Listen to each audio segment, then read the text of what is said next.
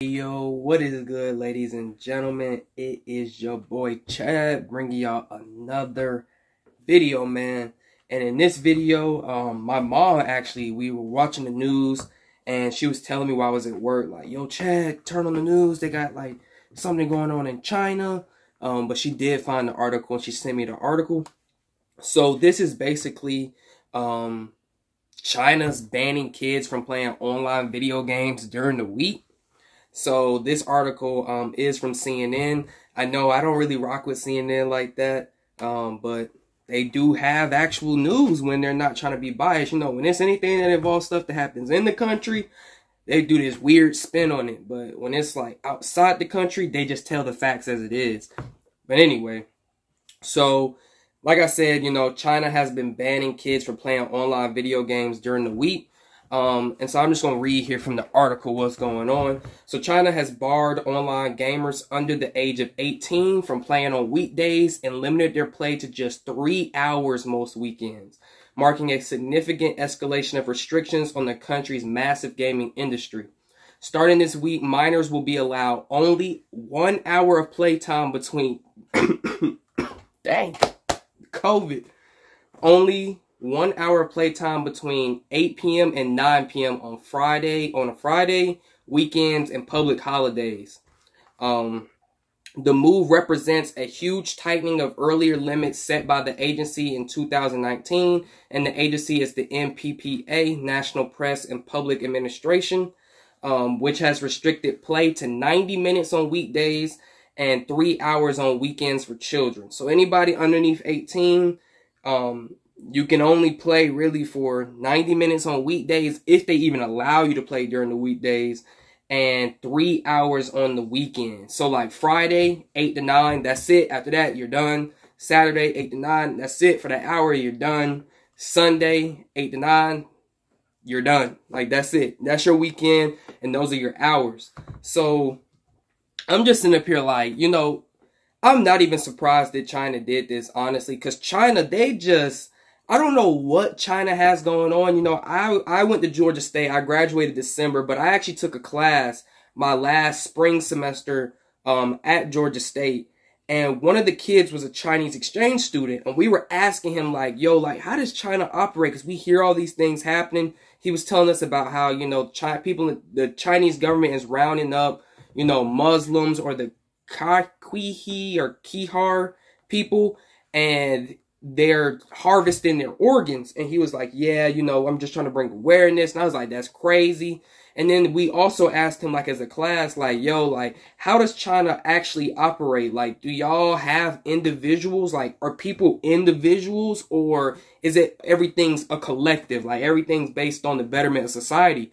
And he was like, everything's based on the betterment of society. So he was like, they don't really do God or any of that. Like, if it doesn't benefit everybody as a whole, then they don't do it. So he was like, they're more so geared towards technology.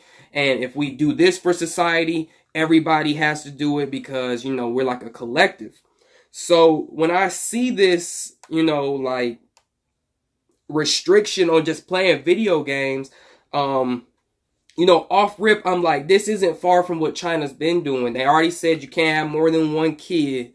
Then they said, oh, you got to do this, you got to do that. We have a social credit score where if you have your social credit scores low, you may not be able to travel and different things like that. And now they're restricted how long you can sit in front of your own video game you bought and play the video game.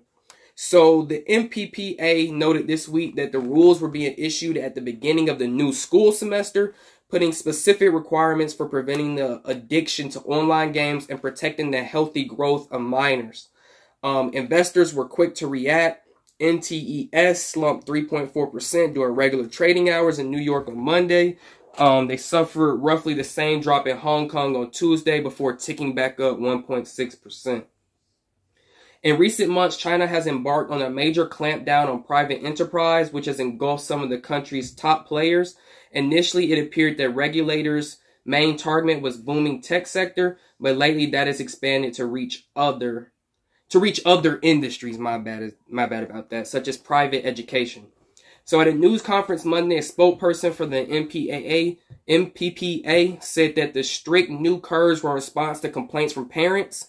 Many parents said that teenagers' addictions to online games seriously affected their studies and physical and mental health, leading to a series of social problems, making parents suffer. So I guess the reason this is really being implemented, I thought it was like people are just playing too many games, but it looks like parents are like, yo, games are taking over my kid's life. This is causing them not to study. Their physical and mental health is, going down. And just to tell y'all a little story about this, like, when I was growing up, I was in middle school, because I came up, I had the GameCube, I had the Wii, and off rip, like, I love games, you feel me? That's just, I guess, as a dude, you just love games. Like, you have something to work towards, you get your little achievements, your bonuses, and you can work towards, new little, I guess, like, goals and accolades, whatever you want to call it. So my parents, they noticed that my brother and I were getting too into games, right? And, I had Nintendo DS, a Game Boy, all of that as well. So my parents actually told us we couldn't play video games during the week. They're like, we don't want your schoolwork to go down. Your grades are going to go on a slip. You guys are addicted. Because I'm not going to lie to you. When I used to play video games, right? Through the week, I never played. But as soon as Friday came, when I got home from school, your boy was on his game system all day and night. I would literally get home from school, play the game until the morning, until like 4 or 5 a.m., sleep 4 to 5 to 7, wake up, play the game the entire Saturday until 4 to 5 a.m., sleep 6 to 7, wake up and play it all day Sunday until Sunday night at like 10, get offline, go to bed, and wait to go to school. Now, for me, I always got good grades in school. So it was like, I used to ask them like, yo, why can't I play? Because like, my grades are A's and B's. They're not going to slip because I'm on the game. And my friends used to be like, they used to clown me like, y'all can't play games during the week. And the thing was like, it had gotten so normalized, like, that we couldn't play during the week, that my friends at least, and my brothers, they used to just say like, oh, like, we'll catch y'all on the weekend, or anytime we got on during the weekend, they will always be ready to play. Like, they knew when the weekend comes, Chad and Dylan, they're going to be online, and they're going to be playing the game. Like, we have to run with them, because we were too good at the game. Like, it was a point where it was like, okay, y'all are too good at the game. But I was only in 6th and 7th grade, so it's like, what else is there to do? I mean, I did sports, but when I wasn't doing sports, I'm like, I'm finna run the game, you feel me?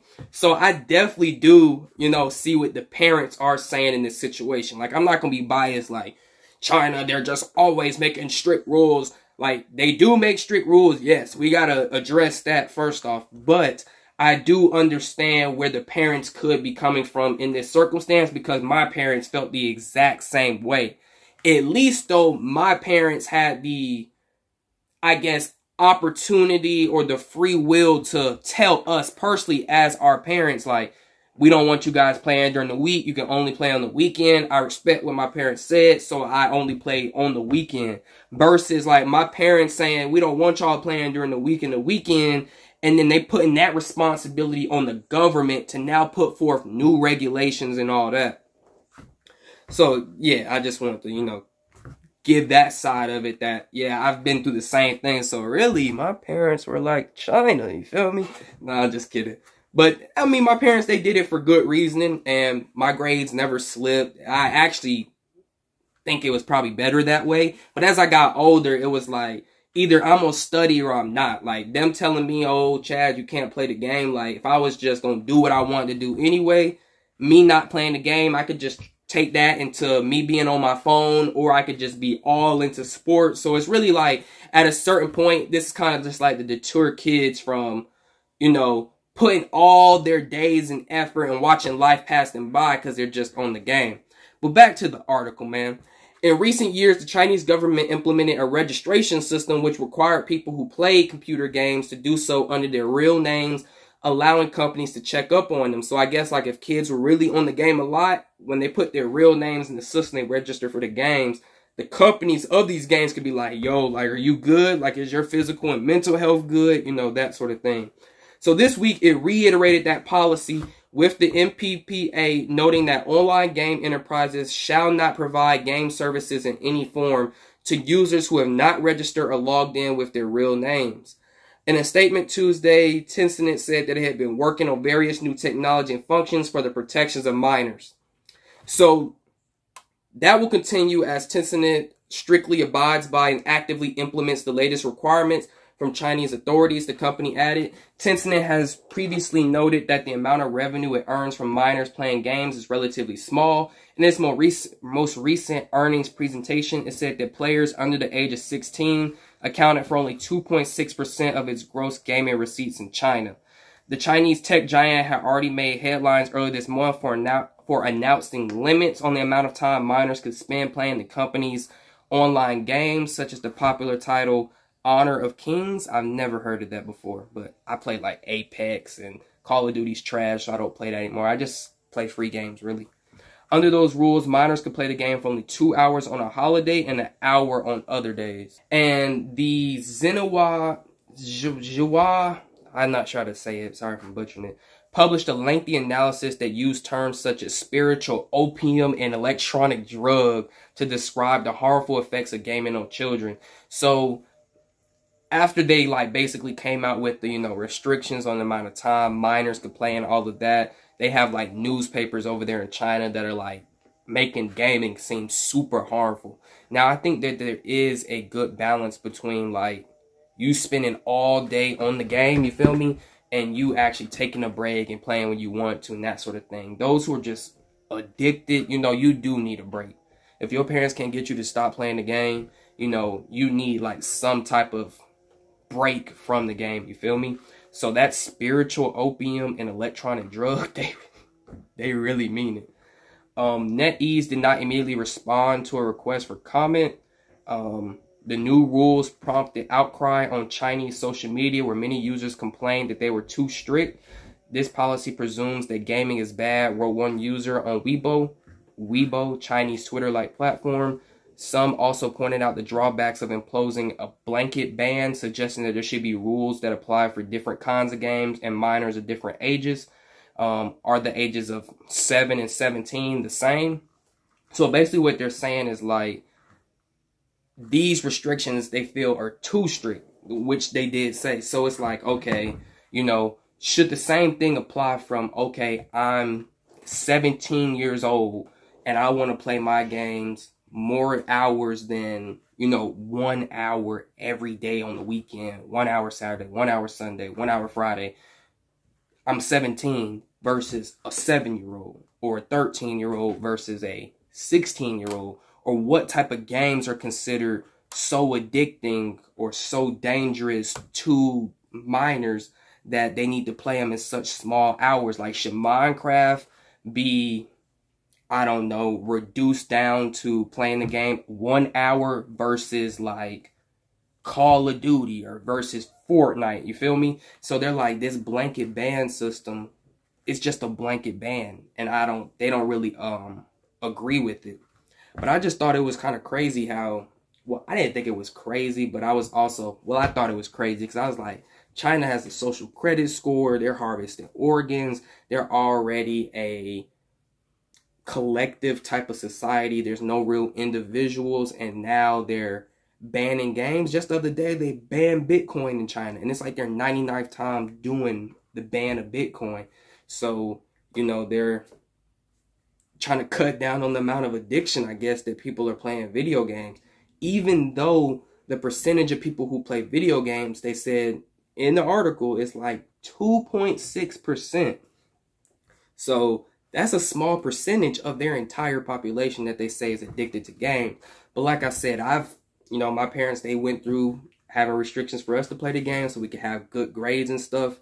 So I definitely see where the parents are complaining, but I don't necessarily agree with the parents' complaints being put on the government to put down these blanket restrictions, no matter the age, no matter the game, you feel me? But I just thought this was a interesting article, so leave your comments down below if y'all have any, and as always, it's been your boy Chad. Let me know what y'all think, and I'm out. Peace.